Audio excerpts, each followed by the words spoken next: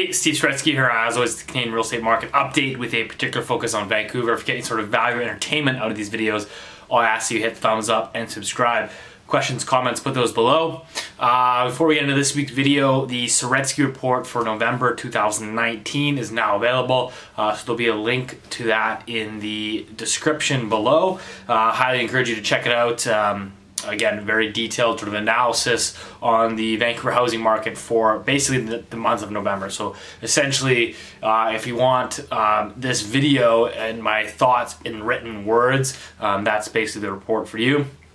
But I want to get into, first off, on the Bank of Canada coming out earlier this past week, basically saying that they're on hold, that they believe the economy is in a good place, and that they are more than happy to basically diverge from the US and what the Federal Reserve is doing. So two different monetary policy regimes, which I think, you know, they might say for now, but I think that they're going to see a significant pivot into 2020. I mean, I will commend them for not capitulating like every other central bank in the world, but I think it's only a matter of time until the slowdown and the weakness from the global economy permeates through into the Canadian economy, which, I mean, lo and behold, the November jobs numbers in Canada, we actually saw the single largest monthly decline in employment. So we lost 71,000 jobs in the month of November. The unemployment rate actually jumped from 5.5% to 5.9%. So obviously not good news on that front,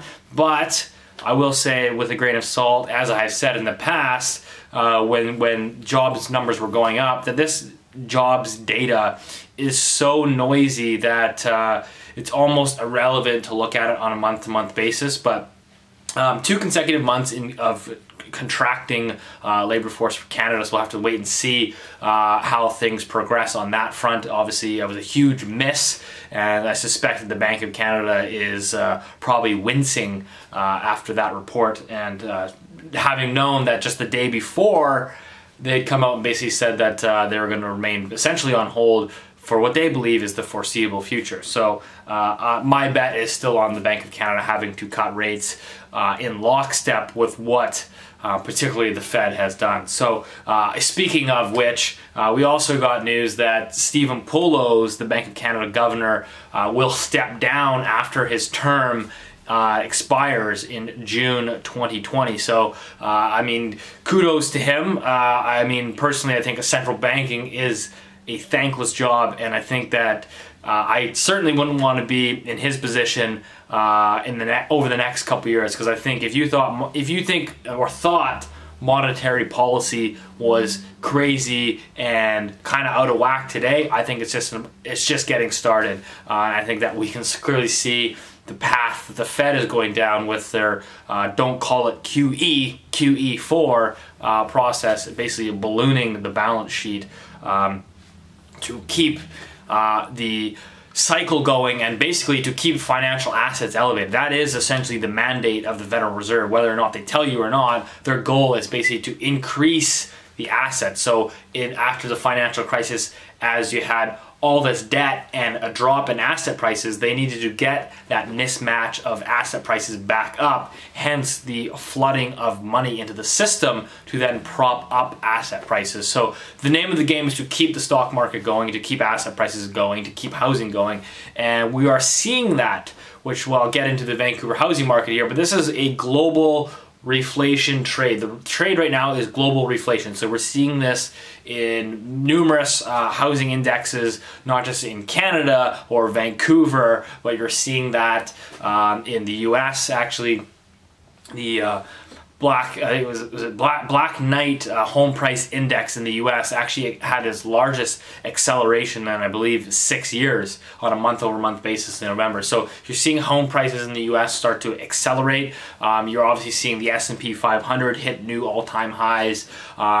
So this reflation trade, this calm in the markets that central banks are sort of fueling and propelling, is allowing asset prices to rise again, to keep things moving forward. And so again, if we want to strip that back now on a micro level, we can see that in Vancouver. We had home sales across Greater Vancouver jumped 55% on a year-over-year basis in the month of November. Obviously, again, that's coming off very weak base effects. November 2018 was one of the worst Novembers that we've had on record. So you're comparing it to a very weak year. So keep that 55% number.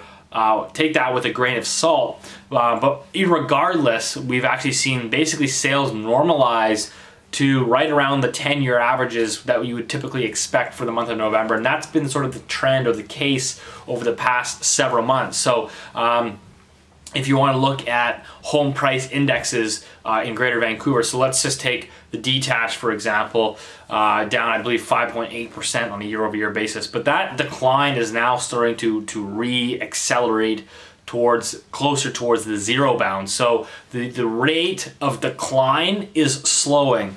And so that, if you take that trajectory, you should see, assuming all things stay the same, everything stays the same, which is probably unlikely to happen, you would expect to see the year-over-year increase in detached prices to be positive, probably in mid 2020 or early sort of the later part of the first quarter of 2020. So and that's going to be the same thing for the condo prices. If you look at the home price index for condos, the rate of change, condo prices fell 3.8%. But again, understand things in rate of change terms. So how quickly are things changing? So for example, if you looked at the home price index for condos even 3 months ago, would have told you that condo prices were down 6% year over year. Well, now they're only down 3.8. So you can see that the rate of the change is starting to accelerate towards the upside. And again, we should probably expect, again, assuming all things stay the same, you'll see condo prices on a positive year-over-year increase in the early parts of 2020. And now, again, this assumes all things stay the same. This assumes that this recent hiccup in the Canadian labor market is just a hiccup, that it's not the start of something significant.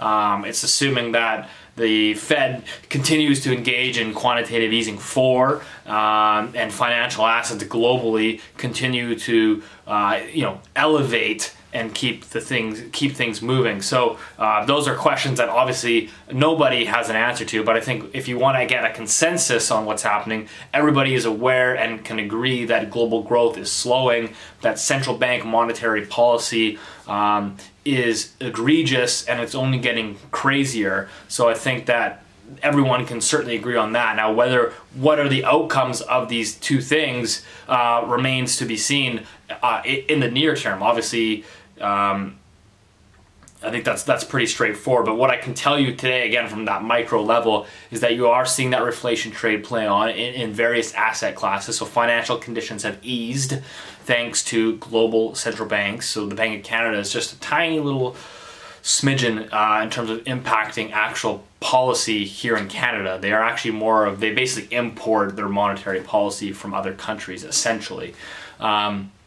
What you're seeing is Canadians now are starting to essentially borrow money again. So you actually had mortgage credit growth on a 3-month annualized basis is now growing or accelerating at its fastest pace since 2017. It's actually growing. So mortgage credit growth, residential mortgage credit growth, i.e. the amount of money that people are essentially borrowing to purchase housing, is growing faster than it did before the B-20 mortgage stress test. So all those calls or suggestions to ease or amend or remove the B-20 mortgage stress test, I think are quietly falling by the wayside, because the fact that residential credit growth is now accelerating even faster than it did before those policies kind of goes to show you that I think that policymakers such as CMHC's Evans et al. Is not going to be overly enthused that how quickly the pace of growth is growing. And not only that, but you're seeing still rising home prices in Ontario and in Toronto, in Ottawa, in Montreal, in many parts of Canada still. So I think that's something that we'll be watching. But again, all we have is essentially data points, and all we can do is continue to monitor those data points and use those data points to make the best decision possible where we are. So that's kind of what I'm looking for. I find it interesting from an anecdotal perspective to see how things have changed in this market. So in the first 6 months of 2019, almost every realtor that you talk to was in the belief that prices were going to continue to fall. So if you were making an offer and negotiating, every realtor would be like, well, we'll offer you 900 because, you know, in 6 months it'll be worth 875 or 850, and that was an easy case to sell. Now you're starting to see the reverse, where every realtor was like, well, we're actually going to hold firm on our price because, as you can see, the market's rebounding, and clearly, obviously, prices are going to be higher next year, which I think, obviously, they're extrapolating the recent performance of just 3 or 4 months, but that is the prevailing mindset, which obviously permeates and gets passed down to the client.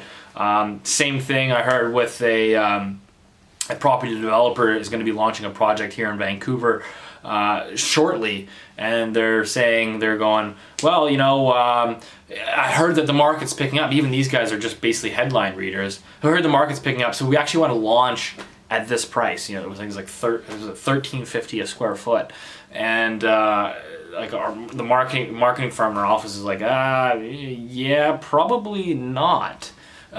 Just because you read a couple of headlines, like, doesn't mean you can start extrapolating forward.